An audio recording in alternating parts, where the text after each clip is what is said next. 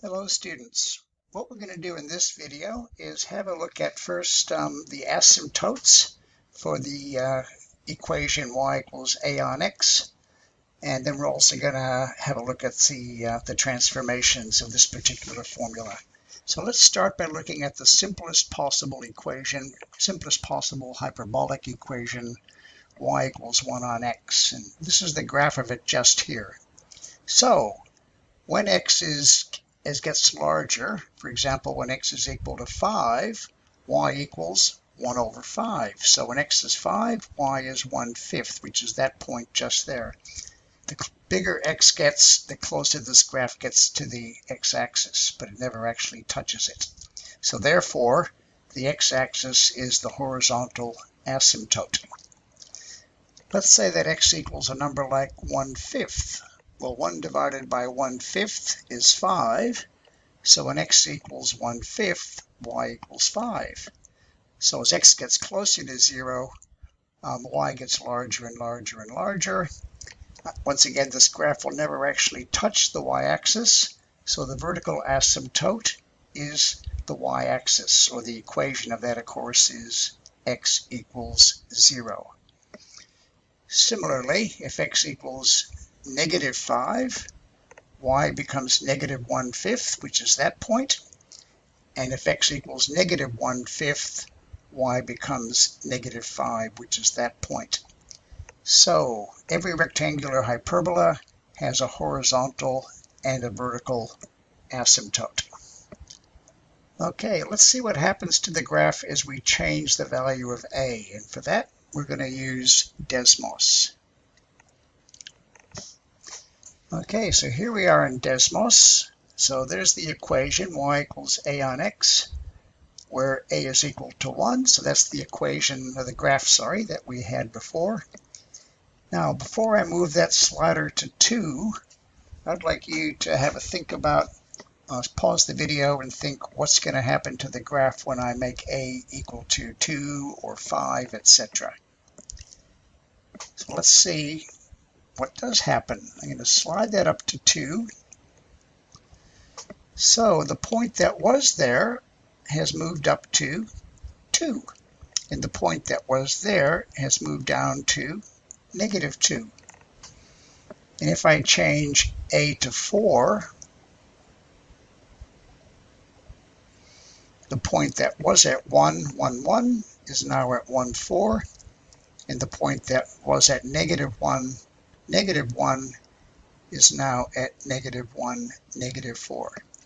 So, as you may have suspected or thought, the effect of a, basically a becomes the vertical dilation away from the x-axis. So the bigger a is, the more the graph moves up.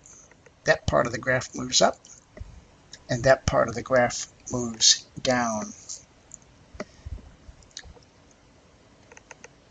Okay, let's have a look at some other transformations. Okay, so here's the basic equation, a over x takes c, all plus d. So let's have a look at the effect of c and d on the hyperbola. So back to Desmos once again. So I'm going to move the c slider to the right 2 units. What do you think is going to happen to the graph? Well, let's try it and see.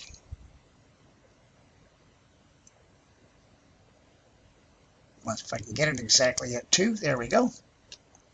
So the point that was there has moved 2 across to the right. The asymptote, which was at x equals 0, is now at x equals 2. So the effect of making c larger, making c positive, is to move the graph to the right. And if c was negative, for example, at -2, then the point that was at 1, 1 is now at -1, 1. And similarly, the point that was at -1, -1 is now at -3, -1. So when c is negative, oops, better move it a bit further. This is hard to get it exactly on the spot. There we go. So the effect again of C. If C is positive, it moves the graph to the right. If C is negative, it moves the graph to the left. Let's put that back to 0. And what do you think is going to happen with the D? If I make D equal to 3, how's that going to affect the graph? And hopefully you thought that that basically is a vertical translation. So if D is equal to 3, the point that was at 1, 1 has moved up to 1, 4, etc. So D is a vertical translation up if it's positive. If D is negative, D is a vertical translation down, and that's exactly the same as what happens with all the other transformations of other functions that we've learned. So I think we'll stop just there. Oh no, I've got one more thing that I want to ask you. This is a bit of a challenge question. A lot of our transformations also have a b multiplied by x minus c. It turns out we don't need that for the rectangular hyperbola. So my question is, why not?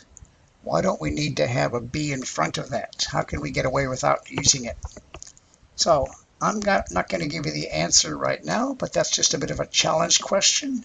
Just have a look at that equation there and see if you can figure out why we don't have to have a b for this particular transformation.